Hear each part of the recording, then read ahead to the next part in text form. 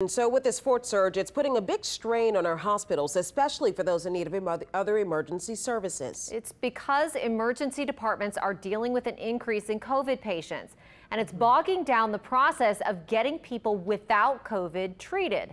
As Mike McDaniel explains, it's a daily balancing act to make sure that proper care is given.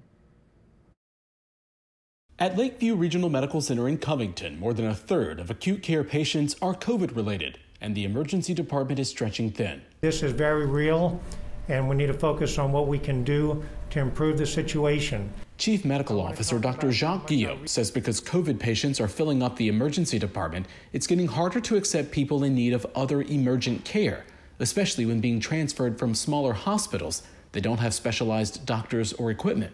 We've had people with heart attacks that needed treatment, people with strokes at other places that needed treatment, and we just don't have the room to take them in. In St. Tammany Parish, patient transports through Acadian Ambulance are up 20%, often with nowhere to go. There are many cases where we can't get them into the hospital. There are no beds in the hospital. Please realize that. That's the challenge we're dealing with now.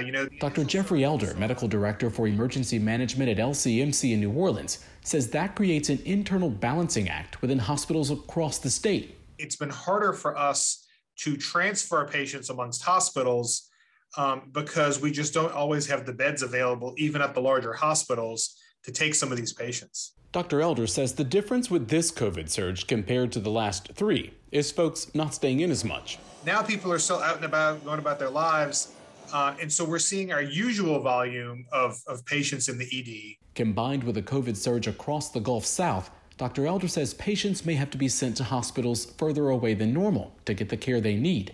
However, he says all of it is preventable. Now's the time, right? Masking, getting vaccinated, that's what's going to get us past this. Mike McDaniel, Eyewitness News.